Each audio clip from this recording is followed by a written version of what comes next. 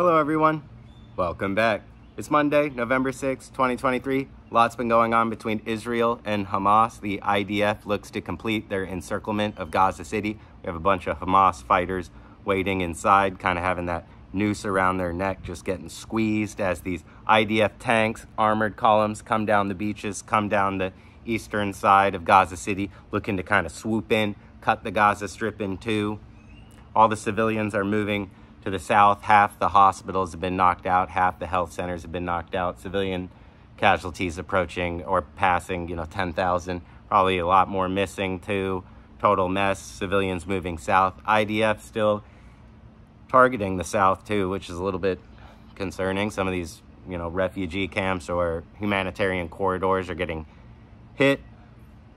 It's a war of attrition. Total war. It's pretty ridiculous. It's like we're killing your civilians, you're killing our civilians. Like let's play, total war, guys. So that's kind of what we're going to be focusing on for this video, kind of the tactics, strategies being employed. Tactics and strategies are different, so people use those words interchangeably, but they're different. We'll discuss that as well. So you have these IDF armored columns moving into the Gaza Strip, breaking down that wall that was separating Israel and, the kibbutzes and the IDF bases from the Gaza Strip. They've broken that down. They're sending in their tanks to clear out those fields and open areas around Gaza City. Employed to great effect. It didn't seem to take more than like 5 days to completely wipe that area out. The tanks really thrive in that environment. A tank has a driver, loader, gunner, tank crewman. They have a little grunt phone on the back, so little infantry can run up to the back of the tank and be like, he's over there, he's 500 meters that way, point the gun that way.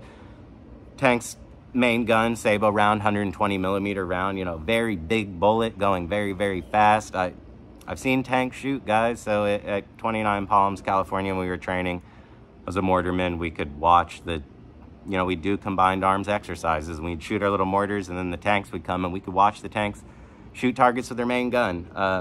If I had to guess the max range, because I think that information is pretty well classified, but miles, guys. Like these tanks can really engage targets out to I want to say 1,500 meters.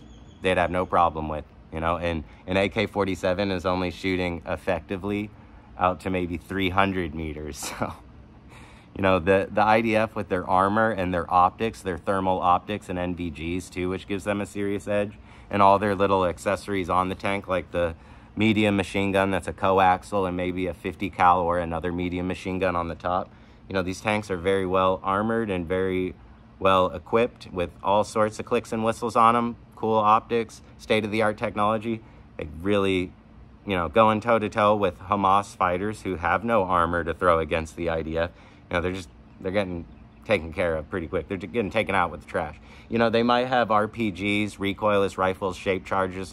They might be able to get some mobility kills on these tanks. They might be able to knock out one tank, but even that would be very difficult to do. Some of these IDF tanks, I'm watching videos, they can take multiple RPGs hits and just, not even a mobility kill, not even blow a tread on them. So pretty crazy. But I will say these IDF tanks, they're going to start running into problems as they move into Gaza City. Narrow streets, narrow alleyways, tanks can really get bogged down in that, have a hard time maneuvering, hard time seeing targets. Maybe they're engaging targets too closely. I've seen videos of Hamas fighters shooting RPGs at very close range from inside buildings. Guys, that to me is absolutely out of control.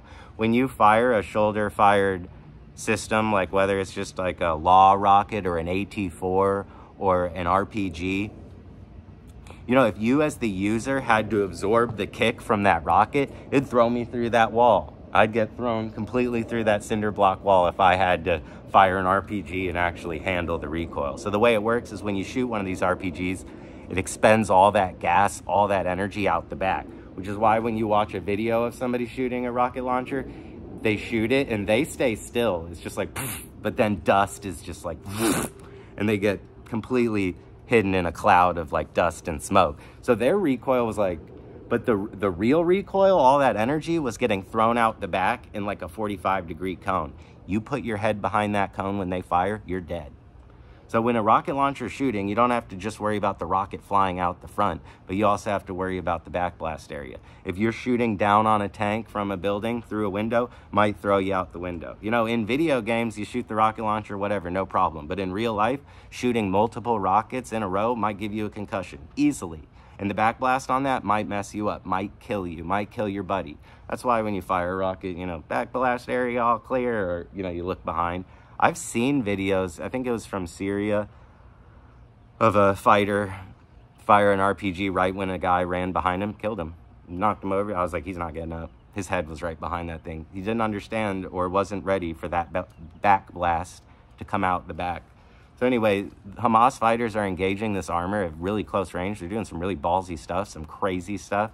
But also, you know, they have a death wish. It's really hard for the IDF to go against these fighters that are ready to be martyred. You know, they believe that once they're dead, they have the gold passport to their heaven, and they're ready to get it over with. They're not living for the joys of life. They consider the world, you know, a pretty fallen place, and they know that their paradise awaits them. But it's very difficult to go up against an enemy that doesn't really put a lot of value on their human life.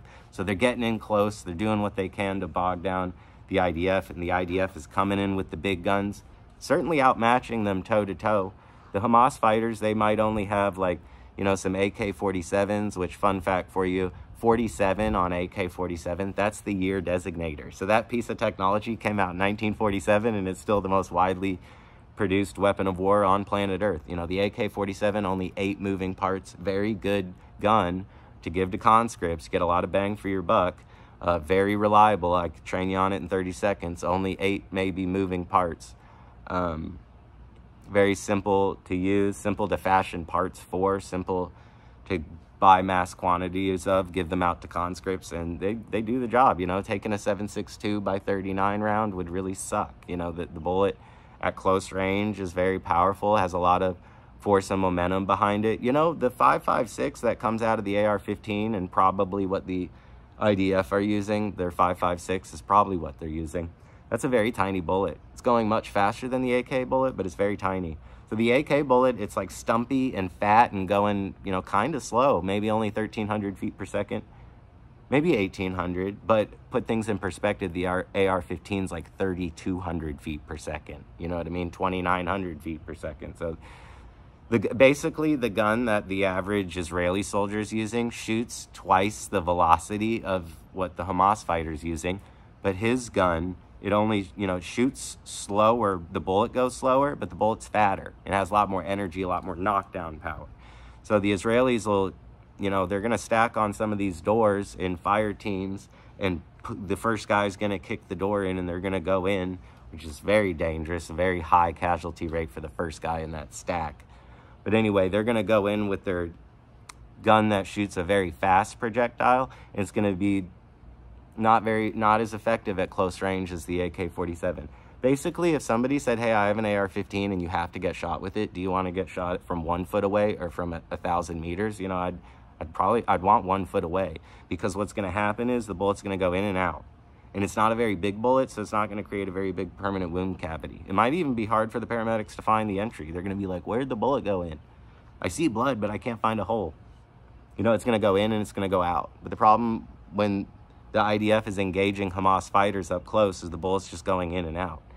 It's at 1,000 meters that the 5.56 round starts to tumble. So it'll go in your leg, come out your neck, you know, go in your shoulder, come out your leg, like weird stuff. The bullet, and there's bullet shredding everything between there. So, you know, it's horrible, guys. Basically, IDF using a smaller projectile going twice as fast. Hamas fighters using the AK-47 shooting a bigger bullet going half the speed. But that AK-47, you know, it doesn't take more than a couple of those bullets to really shatter the chest plate armor that these IDF guys, so, you know, it's messy, guys, and they're going to be doing this pretty close. Now, the IDF might be like, we're taking fire from a dozen Hamas fighters in that high rise over there.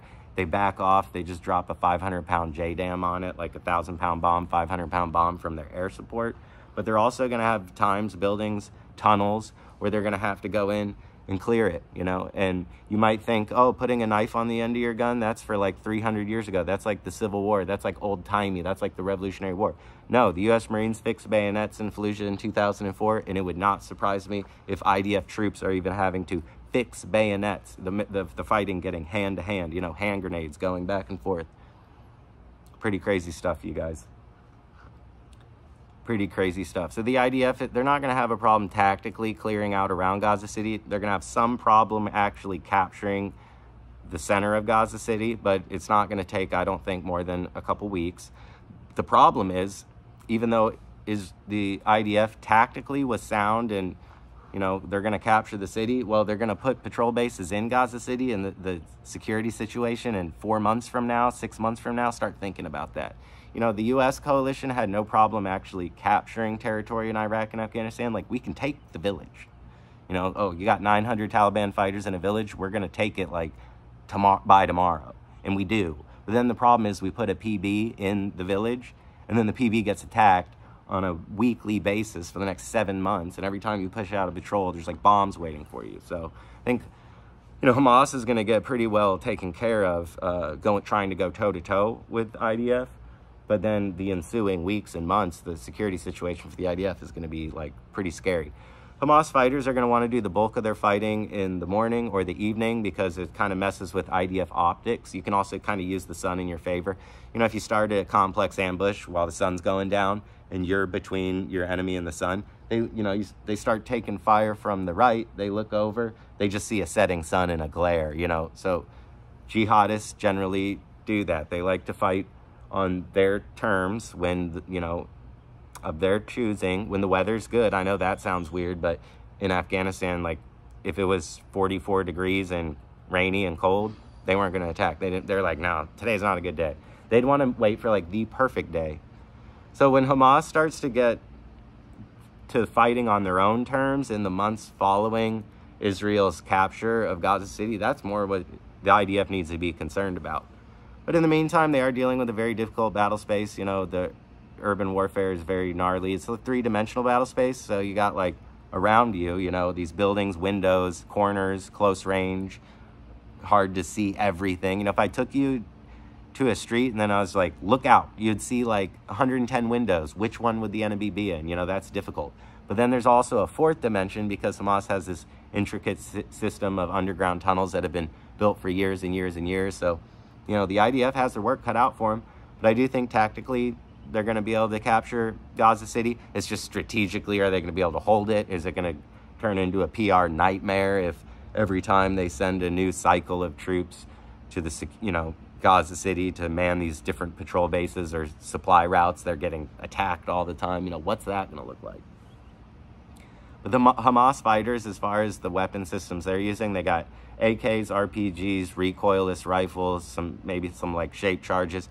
They'll definitely resort to IEDs, you know, improvised explosive devices, both victim-operated and RC. So they'll have like IEDs that IDF troops trigger, like booby traps they step on, and then they're going to have like potentially, I don't know this yet, but we'll probably see it, remote-controlled IED attacks. So Hamas will put out like a daisy chain of IEDs, and then they'll have a little clicker, and they'll wait for the Israeli supply convoy to be driving by, and then they'll, right when the moment is perfect, they'll hit that little clicker and it'll blow up. And, you know, they'll film it because they just love filming that crap and putting it on the internet. So if you're in the IDF and you see, you know, a guy on a roof somewhere watching you, and then another guy with a camera, yeah, I would definitely stop the convoy there and get it, you know, start looking for IEDs. But anyway, it's going to get crazy. Total war of attrition. Civilian targets getting hit, hospitals getting hit, civilian infrastructure getting completely knocked out. Armor going in conjunction with air and infantry and sea. You know, IDF really looking to showcase their capabilities. Like, we got everything covered. We're using it all, you know. Which is the Blitzkrieg, which the Nazis came up with, really. They kind of started the whole Blitzkrieg idea in World War II when they outflanked the French Maginot Line, like, no problem. Really, back in the day, armies could only advance at, like, walking speed, you know, so off to take more territory. But the Blitzkrieg was this idea that, at 5:45 a.m., we're going to hit you with dive bombers. And once you're scrambling around, 8 minutes later, the tanks are going to come barreling through at 20 miles an hour, just blasting. The tanks are going to create a big hole, and then it's just going to get flooded with infantry. And then as you try to escape, the artillery is just going to be pounding away. And then it's all going to be mutually supporting elements. It's like how we destroyed the Iraqi army, both times in a matter of like 72, 96 hours, 3 or 4 days. We can destroy the 7th largest army on planet Earth with blitzkrieg tactics. So the IDF's using that, employing that to great effect. Got that from the Germans. U.S. coalition uses it. So again, taking the actual ground, taking Gaza City, yeah, it is going to suck. It's going to be messy. But the IDF tactically is going to be able to do it. But strategically, is it going to be of any value? Are they going to get anything out of it? Are they going to be able to bring security to the region? That's the big what if. So we might see a tactical victory of Gaza City, but then a strategic defeat for the Gaza Strip. You see how, and just another scenario to help illustrate to you how tactics and strategy are different. The IDF sends in 10,000 troops to capture the center of Gaza City. They lose 9,000 of them, but 1,000 are still left and capture the city. It could be seen as a tactical defeat, but a strategic victory if they still capture the city and bring security to the region. So you see how strategy and tactics are different. Tactics, how you get there. The means by which you achieve your objective. Strategy, what overall objective are you looking to achieve, kind of thing. But anyway, the IDF is going to have to deal with an insurgency. I know they already have been pretty much forever, but whew, it's going to be out of control. We'll talk about hand grenades, and I'll leave you off on this. In movies, you see hand grenades, like Fireball, a guy goes flying, whoa, the main character casually rolling hand grenades around. In video games, you cook your grenade, like you pull the pin and cook it, throw it. No, guys, hand grenades, basically to give you an idea of how this ground fighting is going to go, when you're throwing hand grenades, things are out of control. When you throw hand grenades, not Fireball, okay? If I got to take you to a very secure location, which it's illegal, but hypothetically, and we threw a hand grenade together, like I got to let you throw it, I was kind of your instructor. Your takeaways would be, that is really loud. That is way louder than I thought. I remember in School of Infantry, going to the grenade range, we could hear the grenade range from like 5 kilometers away before we even stepped off. So on a clear day, you can hear a grenade from 5 kilometers away, So that'd probably be your first thought, is dang, that thing was loud. Your second thought would be, there was no fireball, but there was a big poof of gray and black smoke. That was pretty crazy. And then your third realization might be, wow, the casualty rate on that could be a lot farther than I thought, huh? And the reality is, you can be injured by a hand grenade out to 200 meters, 250 meters, you can still catch frag. Some of the frag that's coming off of those hand grenades is going supersonic, faster than a bullet. So frag coming off hand grenades going faster than a bullet. Weird, because you have the frag from the grenade, tiny projectiles going very fast. That's some weird physics. And then you have secondary frag too. Like basically if somebody, if we threw a grenade into a gravel pit and it blows up, well, you have the gravel now as secondary frag. Blades of grass, little rock pebbles, spark plugs, bike pedals, whatever you can imagine that would go flying through the air can also hit the person, If people are, if you're stacking on a door and throwing grenades inside, first of all, just stacking on those doors, guys, fatal front. So the person that hits that doorway, their casualty rate is very, very high. In the IDF, they're not trained when they're clearing buildings to like stack on the door, and when the first guy goes in, if he starts getting hit, like back up and run away and surround the building. They're just going to keep going in. That's how you do it. So they're just going to be pushing in, and the first guy's going to be like catching all the AK bullets, and the other 3 guys are going to come in behind him, neutralize the threat, and then another fire team of 4 is going to come in. They're going to clear the next room. It's going to look something like that. It's going to be rolling chaos, if they're not just pulling away from the building and dropping a JDAM on it, which they're going to be doing a little bit of. But so, if you're, breach banging clear and you're throwing a frag grenade into a room and then stacking on it and going in, my gosh, hand grenades going off inside rooms, don't sign me up for that. Could have happened. I guess I would have dealt with it, but and I know people who've been in the same room as hand grenades going off with them. I knew Marines that were in Fallujah and probably know a lot about what the IDF is going through right now. Fallujah saw some of the most intense fighting for the Marine Corps since the Tet Offensive of Vietnam. And that only happened in 2004, you guys. They were throwing, you know, they wrote the book on clearing rooms and urban warfare. They redefined everything. So IDF has a very difficult learning curve, very scary stuff in front of them. Same for Hamas. I mean, imagine trying to go up against one of these tanks that can see you from multiple grid squares away and employ weaponry on you that can hit you from, you know, pretty accurately from multiple grid squares away. You can't even get in close. And if you get in close, can you imagine how terrifying that'd be, the way the ground is like rumbling and you're trying to get into rocket RPG range so that you can maybe hope to score a mobility kill on one of these tanks and then avoid the other 3 tanks in this tank platoon with infantry and support and air that you just cannot run from? Man, so it's gonna be terrifying for everybody on both sides. And you got to know, it's not fireballs and people flying through the air. It's much nastier than that, and it's much more concussive than you could imagine. You know, it wouldn't take more than a couple grenades going off near you for you to be on permanent disability for life. Your ears will be ringing for life. You know, you'll get tinnitus, severe hearing loss. You know, Hamas fighters getting bombed, you know, or just these civilians getting bombed. You don't need any damage to your physical person for the concussion to kill you. You know, sucks the air right out of your lungs kind of thing. Israel says they're doing all these targeted precision strikes, but they're dropping like 1,000 bombs a day, you guys. I don't know how precise you can be dropping 1,500 to 1,000 pound bombs per day. That's like one every few minutes. Crazy. A hand grenade, they'll tell you 5 meters is the kill radius. So if you're within 5 meters of a hand grenade, you're pretty well in the kill radius. You're gonna, you know, you're gonna die. And then if you're at 10 to 15, you're just in the casualty. So you're probably gonna like catch some frag or some concussion. You know, probably mess you up a little bit. But again, it can go out a lot further. So crazy. You know, and a lot of these bullets, like on these main guns for these IDF tanks and these 50 cal machine guns that they're using, they don't just stop in the wall. They keep going. You know, a 50 cal round will go through several walls. We had slap rounds in Afghanistan that we had to stop using. Look up, you can Google slap round 50 cal. It's like a tungsten, looks like a Hershey's Kiss made of tungsten. It's like pointy. That thing would go through like 50 walls and it wouldn't stop. It'd just keep going and going and going. So, crazy.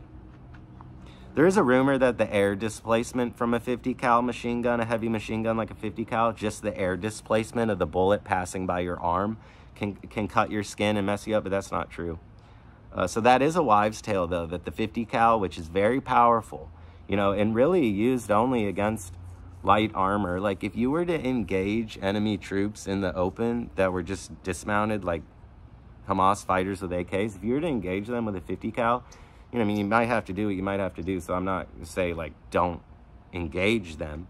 But it's not proportional. You're probably breaking the Geneva Convention. Using a 50 cal on individual people, which, you know, it's going to happen in there, is insane. You know, we're talking limbs coming off. One 50 cal bullet in the civilian world, you can buy one. It's probably $12. You know, and they're just shooting loads of those things, the boxes of those things, you know. But the 50 cal isn't that good of a gun, so there you go. Fun fact for you: you'd probably just overall want to go with the 240. The M240 is like the best machine gun. It's called in the Marine Corps the machine gun. Most machine gunners, that's an MOS, would tell you that's the best gun, the 240, the most reliable. You know, most bang for your buck, just best all around machine gun. The 50 cal, you have to get headspace and timing right. If you break down a 50 cal, it's like a lot of pieces. But anyway, I don't know. I think I'm allowed to tell you all this stuff. I think so. Yeah, we can talk about headspace and timing. I'm sure if you Googled the 50 cal, you wouldn't learn anything on this video you can't find online. But anyway, crazy weapon systems, you guys. So the rocket launchers with the back blast, the rifle bullets, the big Sabo rounds, you know, talk a little bit about mortars. I mean, I was a mortarman, so I could talk a lot about mortars, but I probably won't. Hamas probably has some mortars, and certainly I would say the IDF is going to be employing mortars. It's just another area fire weapon. It's like a tube you put in the ground, you drop the round down it, shoots out the top. A little more complex than that. You have like a sight on a mortar. People don't know that. And you have like aiming stakes and I don't know. You need forward observers. But anyway, mortars, one thing I did see in the Ukraine-Russia war, and then I've seen, I think, a little bit of signs of, or you will if you keep an eye out in Gaza City, shake and bake. So we don't do it in the U.S. military where you call HE with red or white phosphorus. White phosphorus, red phosphorus, it's supposed to be used for like marking and signaling, but you could use it on enemy troops in the open. It's against the Geneva Convention, but basically it rains down molten lava, creates a lot of fire, a lot of smoke, can't put out the fire. So if you got like white or red phosphorus on your skin, it's just gonna keep burning down to the bone and keep burning, you know.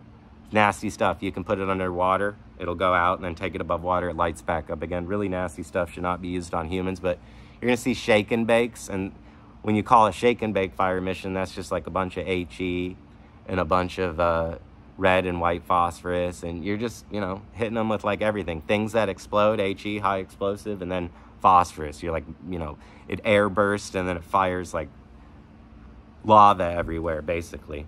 So it's not what you think in movies and video games, and even what you kind of see on TV, you guys. I guess that's really what this video is supposed to highlight for you guys, kind of the situation right now in Gaza City, but then, you know, the realities of war, like what it's actually, you know, kind of like. I can only speak in theory what is going on, but I, you know, trained for it, knew a lot of guys that kind of went through it, so, you know, thanks for hanging out with me. We'll reconvene as things progress, and we're just gonna keep going, all right? Till next time.